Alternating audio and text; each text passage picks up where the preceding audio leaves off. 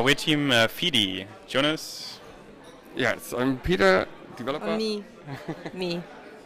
Me am I. Me. And what have you done? Okay, we've started to implement an app which is called FEEDY, as you can see here. And it's a mobile app that is used for using your feeds that you can watch on 2 different devices or across platform, which means that you can watch it on a small screen as well on a big screen. That's why we have this small eye and the big eye as a logo. And then I can show you a use case for our scenarios. So like, for example, when you are at home and in the morning you want to see what are the updates, what is new today, then you can open up the FEEDY app, and then when you are at breakfast, you get an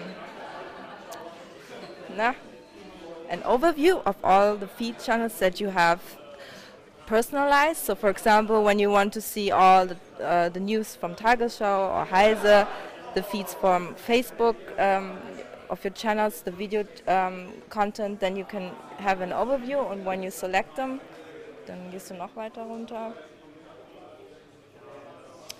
Then you get a teaser, and then you have the opportunity to watch it on a big screen. So that means that you are not focused on the mobile app, but you also can see it on a big screen.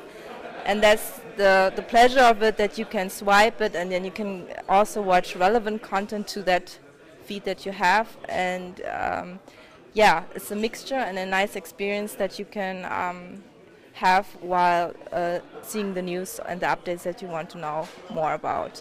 And then further to it, the idea is that you have also more detailed information on your small device, and on the big screen you can watch the full content, the live content, the moving content. And then the next slide.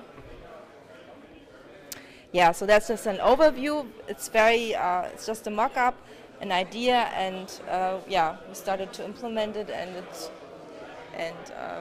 Peter can say more about it, how it works.